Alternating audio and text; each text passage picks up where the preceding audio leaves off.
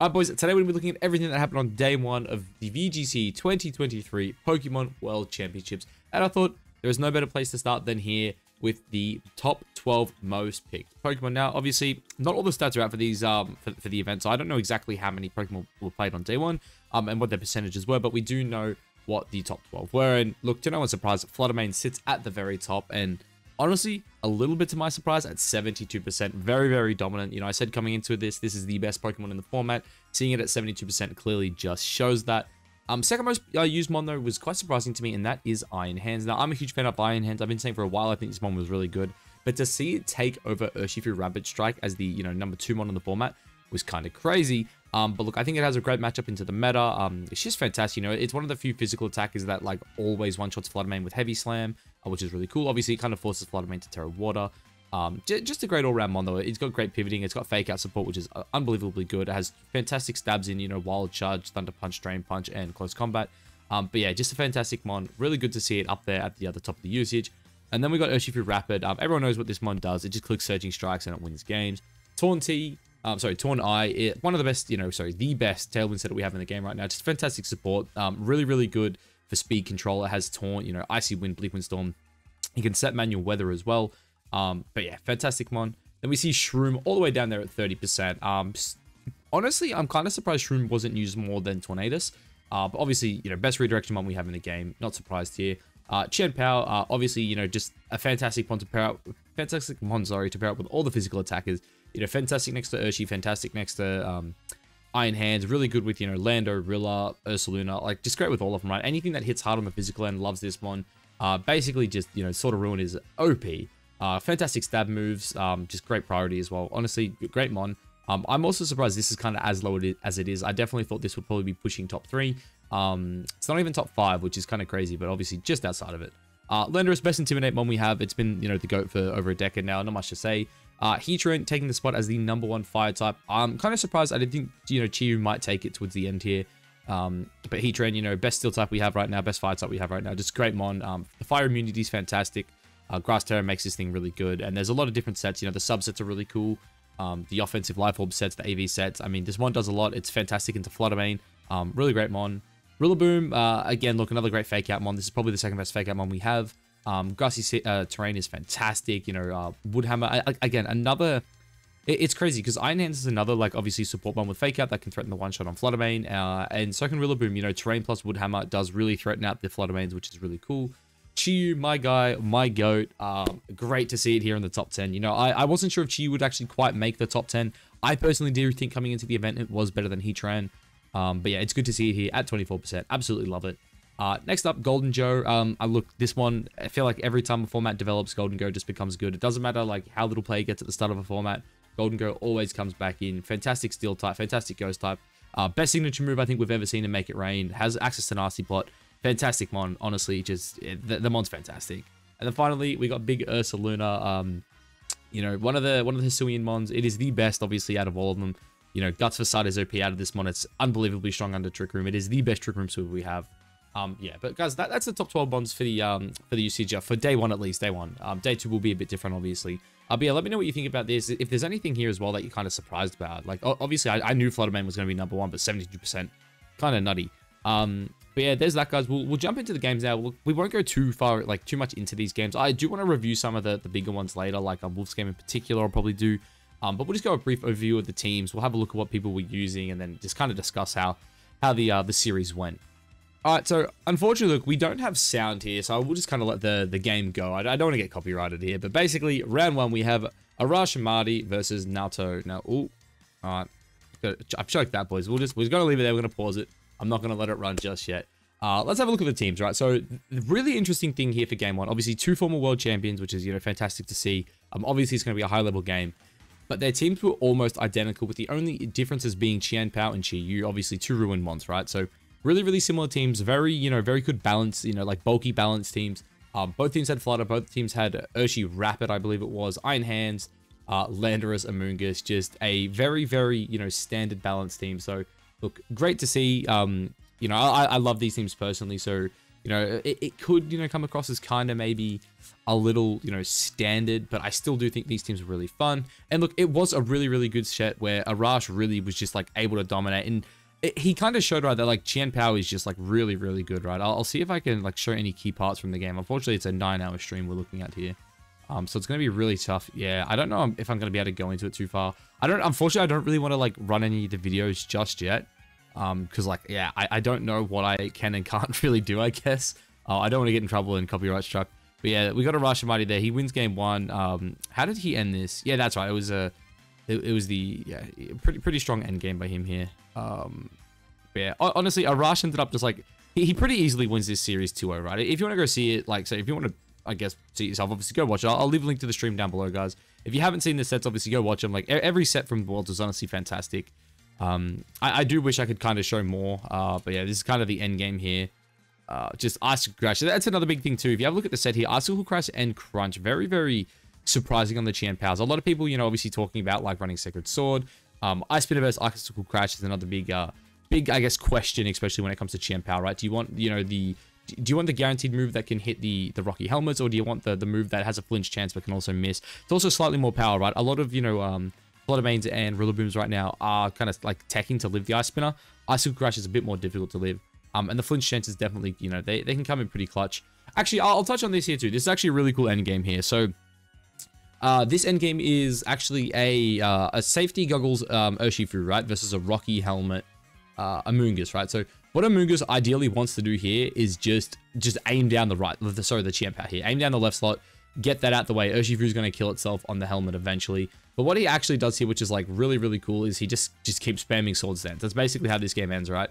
He just keeps clicking Swords Dance, and then eventually a crunch into a +5 Aqua Jet, I think, is what ends up taking him out here.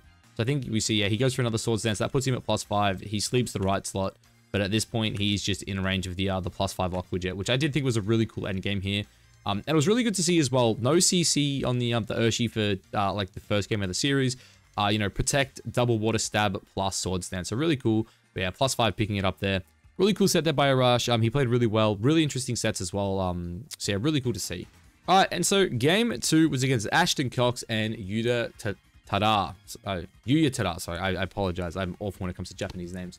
So this set was a really, really cool one. So I absolutely loved Ashton Cox's team here. This is a team that, like, I look at it, it's got like, it's kind of got my style written all over it, right? You've got this, like, this really good, you know, speed control hyper offensive team here with the Tornadoes plus the Flutterfish. But then you also have like this, you know, this like trick room, like it's kind of like a Sunroom team, right? Because like obviously the Torkoal is really good at buffing up the, you know, the Fluttermane and the Chiyu as well. But it also works under Trick Room with Cresselia and Iron Hands. Like Iron Hands, Cresselia is a fantastic lead, Fake Out plus Trick Room. And then you got things like, you know, a Torkoal in the back with, you know, Terrifier, Eruption, which is like fantastic. So a really, really cool team here by Ashton Cox. One of my favorite that we saw from day one. And then look, I believe this is the exact same team we just saw Arash win with in round 1. If you have a look at it, again, a very, very standard team for this event. But yeah, let's just jump into the game a bit because it was really cool. I believe, off memory, I think Ashton ends up going on to win this one 2-0. God, I really don't know how much of this I can show. So actually, yeah, sorry, he wins this 2-1. Oh, no, Ashton loses this one 1-2. He wins game 1, which was like really, really cool. So you see here, he goes into the Torkoal to set up the Sun here. And then Fluttermane's speed booster here, like make sure it's the fastest thing on the board. And then this was like really, really cool. He like reads the fact that like, hey, in Sun, if he wants to kill Fluttermane, he has to double Fluttermane, which is going to give him a free Eruption. Now, I do believe he ends up going like Terra Water here, I think, which allows him to live. And he protects, oh, sorry, he detects. Did he double protect here? Is that what, I think actually, I think he double protects, right? Or no, he just gives him Qian Pao for chip damage. That's right. Yeah. Sorry, it's been a while since I watched this, but yeah, he gets that. He misses this. So this was actually really crucial as well, because I think had he hit this, he may not have killed, but he at least would have put it in range of Aqua Jet, basically meaning like Fluttermane never plays this game. But yeah, Ashton Cox does eventually go on to win game 1 here. I'll keep like skipping forward, see if there's any interesting things we can look at here. Not really. It's hard. I kind of want to go over these games, but like I also don't want like, you know, big Pikachu coming down on me. So maybe we'll sit here. Ashton Cox wins game 2. And then from there, he kind of just gets outplayed a bit. I believe game 2 was pretty handily in Yuta's favor. Is that the end of game 2 or game 3? So this is the end of game 3 here. So yeah, this end game, actually, you know, let's have a look at the end game here. The end game for this one was actually really cool. So it was like really close. So he had Ice Beam Cresselia into the Landorus, right? And he was kind of like in this really weird spot here where it's like, all right, so if he takes out the Landorus and Urshi protects, it's like GG. But if he makes the call and goes for the kill on the Urshi here, Lando's in a position where it might two-shot with U-turn at this stage, right? One turn of Trick Room left I want to add here as well. So the question is, do you call the protect on either Mon, right? If either Mon protects here, you know, and you make the wrong call, it's, you know, like, it's just GG. So he gets the Urshi. Also, really interesting as well, Psyshock. I'm almost certain Ashton Cox wins this if he had Psychick, by the way. Because there was, like, one time where he missed the KO on the Urshi, where it's like, dude, why do you have Psyshock over Psychick? But unfortunately, as you do see there, that U-turn does do 80 damage, meaning the Trick Room ends, and then Heath dies there. So, very, very unfortunate. Very close set. This one was really, really cool. Again, I loved Ashton Cox's team. I do think he kind of made like some misplays. Again, I'm not sure why he's Psyshock over Psychick. I'd really, really like to know that. I don't know if that's something to do with like a Flutter main calc or something like along those lines. But overall, look, this is a great set. Ashton did play pretty well. Just an unfortunate end game there. He was so close to pulling it out. Like he was in one of those situations where like he kind of needed to, I think, attack the left slot with the Ice Beam because he knew he'd already seen he could KO the Lando with one shot. So I kind of feel like he had to go for that one shot there and then, you know, just pray that the Urshi did protect. But unfortunately there, he double attacked and it did cost him the game. All right, the third round was between Barash and Yuto. Now, this was one of my absolute favorite teams. When I saw this, I tweeted about it. I said, Barash is my guy. He's my hero. Look at this freaking team, dude. This man rocked up to the World Championships, not only with Breloom, but my guy Roaring mid. He's also got Basket Legion, Hisuian Arcanine, dude. Like, this is such an interesting team here. Like, this is so unique compared to what, like, we'd seen from basically, like, everyone else at the event, right? Like, three of those, like, you know, first four teams we saw, very, very standard. This team, not like Breloom. I honestly think this is probably the only Breloom at the event. Roaring Main, I do believe, has been played by a few different players, but, like, I don't know how good its results were. Obviously, one of my favorite Pokemon, so it's great to see it there. Basket Legion as well. I believe this was a choice Scarf Basket Legion, which was, like, really, really cool. But honestly, just a really, really cool concept. I absolutely love this. Like, it's so unique, and I love seeing teams like this. On the other side here, though, is another pretty interesting team. It's kind of like a Trick Room, you know, balanced team in a sense, right? Like, you've got this Glastrier mode, but then you've got, like, the Heatran, Rilla, you know, Water Urshi, Flutterman, right? Really, really cool team as well. The Glastrier was, like, really interesting. I do think this is the only Glastrier we actually saw day one. I might be misremembering, but yeah. This was a pretty interesting set, so obviously, I think Barash went for the same lead both times, right? I believe he led, yeah, so he led Moon plus Breloom. Basically, the game plan here was just, like, it's booster speed, so, like, Tailwind and Spore, right? And that's basically what he does. He goes on to, like, you know, get a pretty good, like, end game in every game, right? So he gets the Terra off here again. I kind of want to skip further forward because I don't really care about the early game here. Missing the Heat Wave, not sorry, missing the Heat Wave. Protecting here was also, like, really, really clutch. You know, just allowing him to get his stuff off here. But what I kind of want to talk about is the end game for both these matchups. So basically, oh god, did we? I've skipped too far ahead. Sorry guys, it's hard. I probably should have had a better way to do this. So that Glastrier is what we're looking for here. The reason we're looking for this is, okay, so you see this end game here, right? You would think like Golden Go. Now I do believe Trick Room is also up here. So you would be like looking at an end game like this where you're like, damn, Cresselia plus Glastrier, like there's no way you lose this like on that team, right? The issue here is Glastrier's only offensive moves were the Icicle Crash and Body Press, which Golden Go is immune to and heavily resists. So unfortunately here, you see the Icicle Crash comes out there. It did a whole lot of nothing. Wait, was it the Icicle Crash? No, it was Icy Wind, sorry. That was the Icy Wind that came out, my bad. Shadow Ball comes out. I believe he was +2 at this point. He one-shots it. And then you just watch this Icicle Crash, dude. So Trick Room had just ended, sorry. But yeah, it did 50 damage. That was a 4-shot coming out of that. So unfortunately, he was in a position where he could never win it. And eventually, you know, he does just go down to a make it rain there. Which, again, he got pretty close to winning that. But really curious to me here was the fact that, Yuto never adapted in this series, right? Which was, like, really interesting to me. Like, so I believe this was a 2-0, right? Was it a 2-0? I quickly want to just... Yeah, so Barash wins this again. So he wins this one 2-0. And the end game was, like, the exact same. Like, that's what, like, I found... So I shouldn't say it was the exact same. Glastrier came in this game and eventually got, like, taken out because it, like, couldn't do anything. And, like, here's the thing, right? And this is what, like, kind of annoys me, right? I shouldn't say it annoys me because, like, I don't really care. But why did Yuto bring Glastrier once again, right? There is a Basket Legion Goldango on his opponent's team. You've only got an Ice and a Fighting type move. You can't use the Fighting type move on anything. Sure, it's good. Like, Glastrier is good into Roaring Moon. But I think you had to find a different way through Roaring Moon. Like, I don't know. Maybe I'm going crazy here. But, like, that was your Roaring Moon answer, and that mon was just, like, useless endgame. Because, like, I don't even know why Barash even ends up, like, targeting it down. Because, like, it literally can't hurt these two mons. But, yeah, you end up just seeing the power coming out. So, this is, I believe we're in Trick Room at the minute. But you get to just see Bascule Legion do Bascule Legion things here. Just, bah. Gets that KO. I believe the Trick Room has ended at this point. And then, yeah, just the double up here guarantees him the win. Yeah, Barash, really cool team. I was rooting for him all day. I was really glad to see him make top cut as well. So that was really, really cool. Sorry, day two, not top cut. All right, guys, then we skip ahead to round 4 here. This was a really, really good performance by Simone. If you guys ever want to see how to like play like a more balanced / aggressive team into Trick Room, I highly recommend it. He absolutely played this phenomenally. The way he played with his like Urshi and whatnot. Sorry, not his Urshi. His oh, why am I blanking? It's the mon at the bottom, Arcanine. The way he used his Suzui and Arcanine in this series was fantastic. Honestly, this is a great watch. If you're someone who like ever struggles into like the Trick Room matchups, go give this a watch. Like this match, honestly, I feel like needs more of a like a breakdown than just like me going over it. But yeah, he absolutely like dominated in this set. Like, dude, like he's going up against Trick Room and just like completely outplaying him here. Like he just completely outplays him. He gets in the Ursaluna here. He goes the Ice Beam there. The Rock Slide comes out, does good damage, picks up the Cresselia here. And then, like, the Flame Orb kicks in, gets in the hands, but then, like, again, he just, like, kind of outplays him, like, the whole way around. Because I think he was in a position where he, like, thought the 9 was, like, just going to leave, and then the 9 just stayed. And then, dude, look at it eat the facade, right? Because, like, the thing as well you got to think about this endgame here is he can't ever click Earthquake, right? If he just, like, clicks Earthquake in this set, like, series, he's in trouble. And I think that was, like, a big issue, especially in Game 2, because in Game 2, he didn't use the Terra Electric, I believe. And you see that too. He like stalls. Like, how do you stall out the Trick Room and have more KOs than the Trick Room team? Insane, dude. Like look at this, right? Like that is his damage versus Trick Room, and he's KO'd the Cresselia, dude.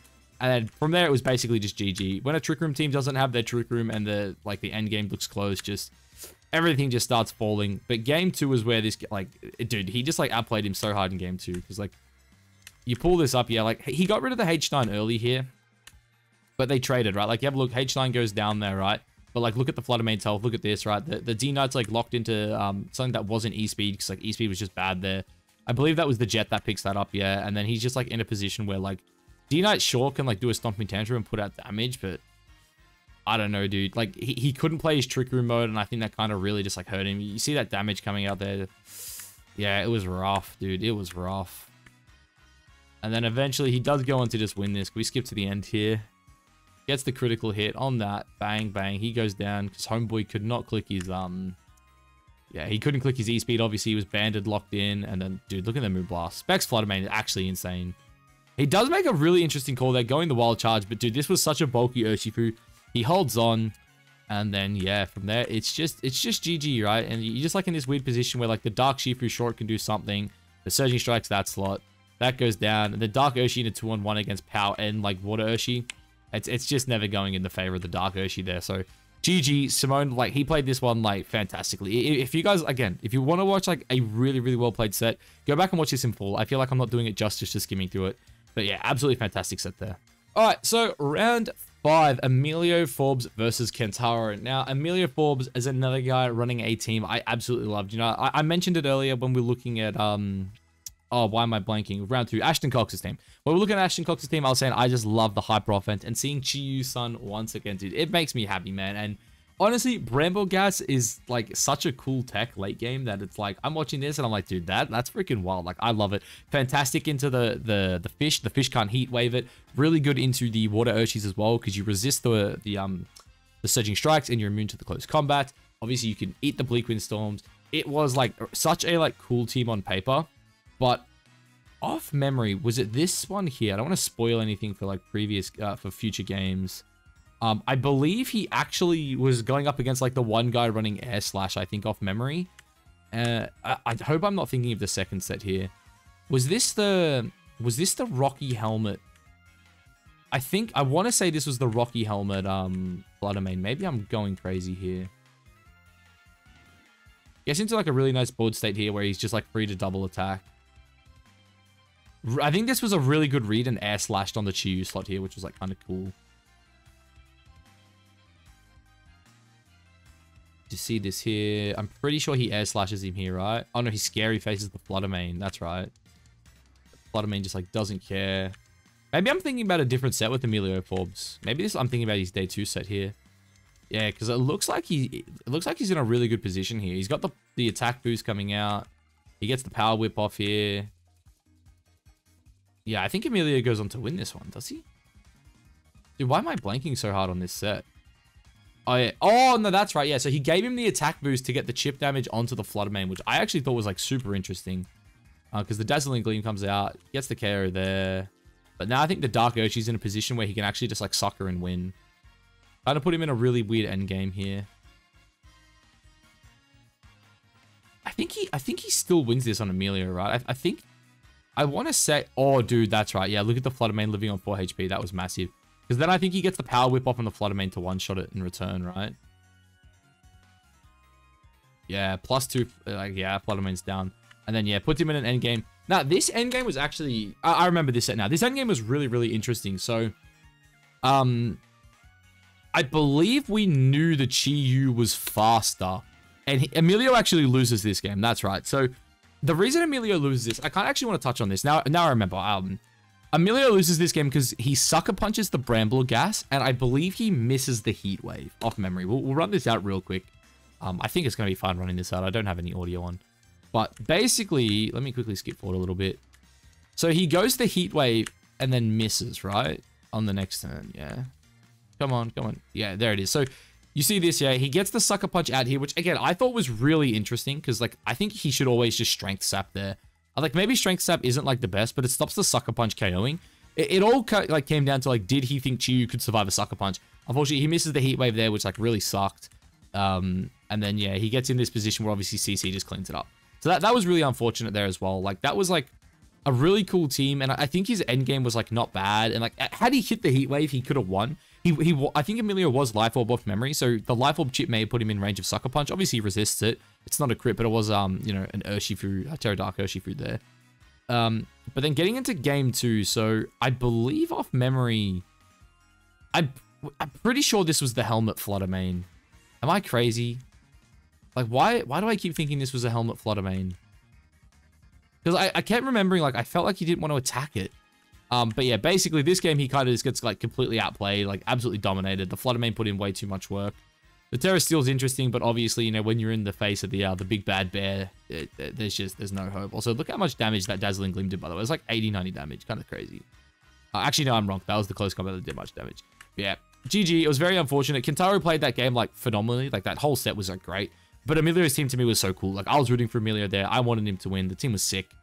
Just, yeah, bad luck there, unfortunately. Now, heading into round 6, we had probably the most unique team of the day. Patrick here. Patrick Donegan is another big Articuno fan, which is great. I love Articuno. Look, I wouldn't really use it competitively because whenever I use it, I don't dodge anything. But my goodness, did Patrick show off the power of Bright Powder Snowcloak in this set. This was absolutely fantastic. A fantastic watch. I loved it. It was unbelievably great. Obviously, going up against Giovanni Costa here, one of the best players in the world. Fantastic set here. This was a win and in, by the way. I believe both men were sitting at 4...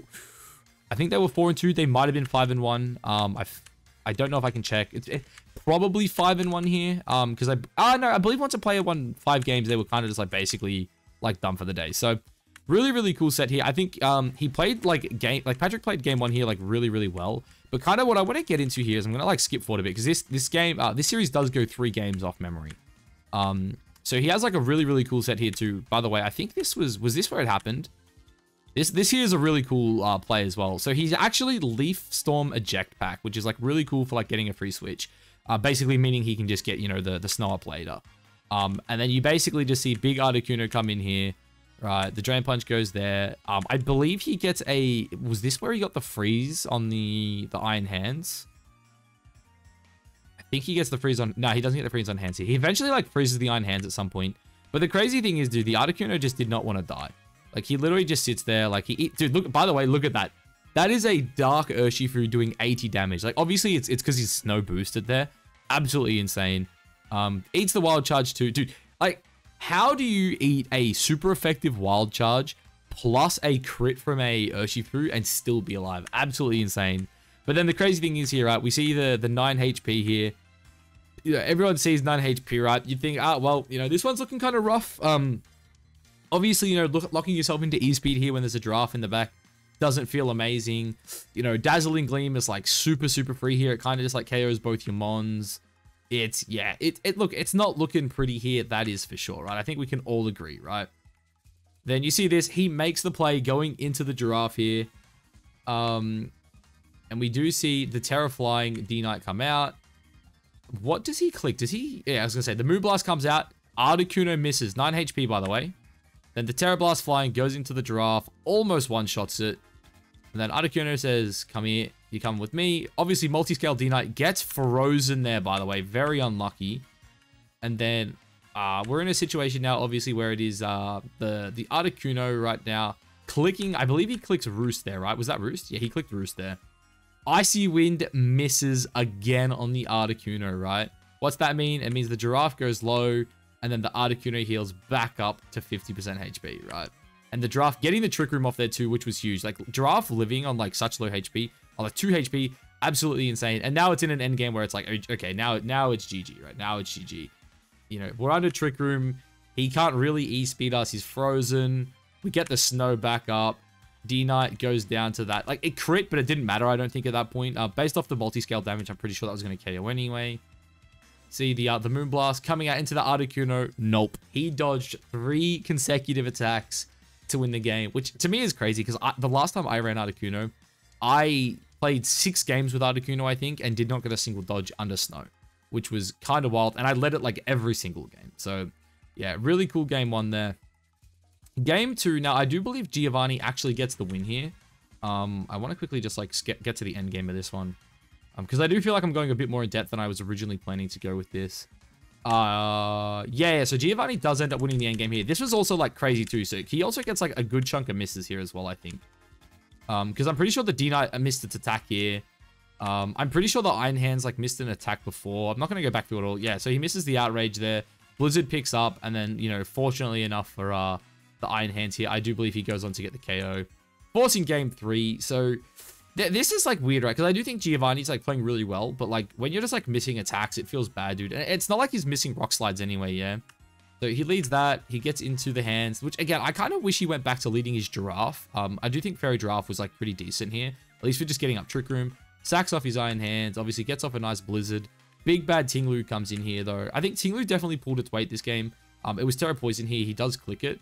And look, Tinglu next to Articuno is actually like really cool, right? Because he can get the free, you know, EQs off, which is like really nice. Plotomane protects itself, they both protect. But we want to get to the end game again. Basically, we just want to see like RNGs like just solo like win this game. Really big damage too. Seeing like Tinglu take so much damage is kind of crazy. If you have a look at his HP here, if I like stop being an arsehole, picks up that KO there too, which is really nice. Come on, Tinglu, show me your HP, buddy. He's like 100 HP or something. Yeah, 115. So the Shadow Ball plus Wicked Blow actually would 2-shot him there, which is like kind of nutty.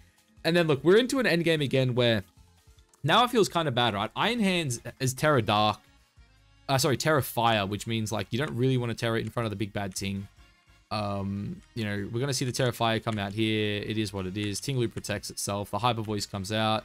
Wait, let me go back. So there it is. Articuno dodges the Hyper Voice here, right? So, you know, pretty crazy. You know, you love to see it as the Articuno player. You just avoid that. Oh, and then what does Iron Hands do? Wild Charge. Wrong one, dude. Should aim the Articuno. Then we keep going forward. A little further forward here. I believe Articuno goes on to... did he live on 9 HP? Yeah, so he goes for the Sheer Cold, which was like kind of crazy here. Goes the Size Shock. I do believe a double actually does pick up Tinglu here off memory. Yeah, because I think he stalled it out. That's why he protected last turn, so he could get the snow back up. So like snow drops out here, and then he comes back in, resets it. And then really cool endgame here. He goes for the Blizzard. The Blizzard, I believe, does not KO. But then Articuno once again dodges another Hyper Voice, gets the Blizzard KOing the Farigiraf. The Wild Charge comes out, leaving it on 66 HP. Then we were kind of just in an end game at this point where it's just GG now. Those 2 Hyper Voice misses were crucial. I believe 1 Hyper Voice should have picked up a KO with that Wild Charge damage. Unfortunately, it does not. Dodging 2 Hyper Voices, once again, getting him to a victory. So, very, very cool. Actually, that's the other thing, too, I didn't kind of touch on here, right? Was the Roost play. I think he dodged on the Roost, right? So he like roosts himself back up. Am I at the wrong roost here? No, so that's the right roost. Oh, that's right. He drains punch the other side. Yeah, so that was GG there. But look, really, really cool team by by Patrick here. It like unreal to see the Articuno put in so much work. I absolutely loved it. Yeah, look, you do hate to see all those misses because again, I'm pretty sure like if one Hyper Voice hits in game 3, I think Giovanni probably wins that set. I don't know how well it takes the Hyper Voice, but a stab Hyper Voice, like it all comes down to his investment. Like it's still doing a lot of damage to that Articuno. But yeah, really cool to see Patrick win there. Articuno is one of my favorites. He said it's one of his favorites, and he also mentioned that it was probably going to be his last time ever playing, you know, like a VGC circuit. So it was really cool to see him, you know, make day 2 with an Articuno, which he did say is his favorite Pokemon. All right, guys, and then finally we have Wolf Glick versus, I believe this is Tang Xing. Yeah, Xiling Tang, sorry. I said it in the wrong order. Unfortunately, they actually didn't show off the teams here in the preview, so I will actually just like skip forward just to briefly touch on the teams. So we'll go to here. So, unfortunately, for those who don't know, Wolf Glick does go on to lose this set. Now, I do actually plan on doing a replay review on this entire set, because, look, Wolf kind of wins game 1 based off of a really huge flinch. I'm not going to go far into this one, guys, just because, I do want to do a replay review after Worlds, probably in a couple days. I'll do a full breakdown of this, you know, we'll go through each of the turns and where I think potentially, you know, things went bad. Obviously, these two players, it's their win and in. If you win, you're in. If you lose, you're eliminated from Worlds, right? So this is an absolute must-win set from these two. We see Wolf here bringing not a single home mon. Very, very interesting. He's got the Flutterfish, the Hands, the Shroom. Obviously, just a fantastic core of 4 there. Then he went the Giraffe. I believe he said this was also Sap Sipper Giraffe, which is really, really interesting. And then finally, to round it out, Gyarados, the Wolf Glick classic. And then Xiling Tang here was rocking a, you know, just a really good hyper offensive team. Something that your boy here would run, you know. And look, this was a really good set. Wolf kind of wins game 1. Basically, there was a crucial flinch that he gets that wins him game 1. Game 2 was pretty rough. I feel like I'm just going to say Tang. Sorry, I'm not good with the Chinese. Tang like kind of outplayed him here in a sense. Like Wolf was like really, really close to winning the end game here for game 2. Basically, he just got to a point where, like, he was hit by Bleak Wind Storm. I believe he was Stomping Tantrum there, right? I think that was Stomping Tantrum that finished. Yeah. He was, like, one turn away from winning this. Like, basically, he just, like, kind of just didn't stall out the Tailwind there. You saw, like, the Tailwind, like, pewters out there. He was, like, really close to, like, putting himself in a position. I think maybe going the double protect on the fish there was his best play. I think he had to double protect. If he gets it, then he can, like, go fake out attack into the Lando and potentially win the set there. Wolf was running Terra Water Nasty Plot as well, which was really cool to see. Very bulky. It's what won in game 1. Unfortunately, you know, he couldn't get through in game 2. And then game 3, unfortunately, I think Wolf did make one massive choke. I wanna show the turn he chokes. No, I don't want to say it's a choke. It's a misplay. It's before this. Is it this turn here? Yeah, it's this turn here, I think, right? So we're gonna see here Wolf. Nah, it has to be the turn. It's when the Urshifu was on the board. Yeah, I remember it was when the Urshi was on the board, because I actually want to see this for myself too, because I was talking to one of the boys about this. Okay, so here it is here. This is where he makes the misplay, right? So Wolf doesn't know the last mon he has in the back, right? And that is why I think this was completely unnecessary, and I think this is what cost Wolf the game, right? So Wolf doesn't know what he has in the back. He predicts the Lando swapping out, because I think the Lando was -1, maybe -2 at this stage, right? He swaps in the Arcanine. What does Wolf do this turn, guys? I didn't show you what he clicked, I don't think. He fakes out the left slot, which I think was the right play. I think faking out left was always the right play there. Right? Gets the Stomping Tantrum off. That's whatever. You know, he lives it. Wolf Glick Thunderwaved the Landorus T. Now, I did the calc on this. Wolf would have definitely two-shot the Lando in this game. But the other important thing here, and this is where I think Wolf really choked it, right? If you have a look, it's 4-on-3, right? Tailwind has been used at this stage, right? All Wolf has to do to win this game is stall out the Tailwind in game 3, and he wins this game. I'm almost certain, had he chipped the Landorus there, he would have won the game. Because even if the play was what he predicted and they swapped out the Landorus, now, obviously, Wolf didn't know Arcanine was in the back, right? That's whatever. I think if you're playing Flutterfish, you should probably know Arcanine's coming, right? I think Arcanine's really good into Flutterfish. But he didn't know the Arcanine was in the back. But any chip on the Landorus there meant that the Landorus's game was done. At that point, the Landorus could never take a hit from the Chiyu or the Fluttermane. And that's why basically Wolf, in my opinion, goes on to lose this game. He does kind of like misplay the end game here. You know, Rock Slide was like a bit of a bitch for him. But like, dude, you eventually see how much damage he does on a waterfall, I think, at some point, right? No, I don't think we even actually get to see it. Also, this was like a big choke by Wolf as well. Like, this is where I go back to like talking about chip damage, right? So Wolf loses this because he goes Protect. I realized I just said I wasn't going to go into this, but I'm going into this. Wolf clicks Protect on the Fluttermane and gets one shot by the Terra Dark Wicked Blow here. The reason Wolf went for that is because, like, he was, I guess, afraid of, like, a Sucker Punch plus a Rock Slide picking him up and then putting him in a position where Chiyu can't win the 2v1. But again, this is where I go back to, like, all he had to do was, like, chip the Landorus, and I think Wolf wins this game. But, yeah, it is what it is. Unfortunately, Wolf Click loses it. I'm not going to show it on video because I do want to, as I said, I want to do a replay review on this. Is there, yeah, let's go sit at, like, the outro screen here. No, that's Wolf Click. All right. But yeah, guys, that was the breakdown. Unfortunately, a lot of, you know, really good players didn't make day 2. Wolf Click, obviously, one of them. The guy I was rooting for the most, Judy, well, I shouldn't say the most, but Judy Azarelli did not make it. Judy's one of my favorite players. My 2 friends who both participated as well did not make it. Luke and John, shout out to you guys. Unfortunate. I'm sure you guys will do better next season. But yeah, a lot of really good players didn't make day 2. But a lot of, you know, other players did. You know, shout out to Neil. Neil made day 2. Super happy for him. I've been watching Neil since, you know, he was a much smaller YouTube channel. So seeing him out there, you know, it's great. He's an inspiration to all of us. So seeing him up there is great. You know, my rival, Joe UX9, he did make day 2 as well. Oh, sorry. He obviously auto-qualified for day 2. But seeing him there is cool. Calvin Foster, you know, Joe and Calvin are the 2 guys who basically ended my season at OCIC. So to see them both in day 2 does make me feel a little bit better knowing that I lost to some great players. But anyway, guys, I've been rambling on for far too long. That's day 1. I will plan on doing day 2 as well. Hopefully be up sometime tomorrow. But yeah, let me know what you thought down below. Obviously, if there's anything you think I could improve on as well with this, because I kind of just like rambled on about the games. I probably should have done a bit better research before I went into this. But yeah, anyway, that's that, guys. I'll catch you in the next one. Peace.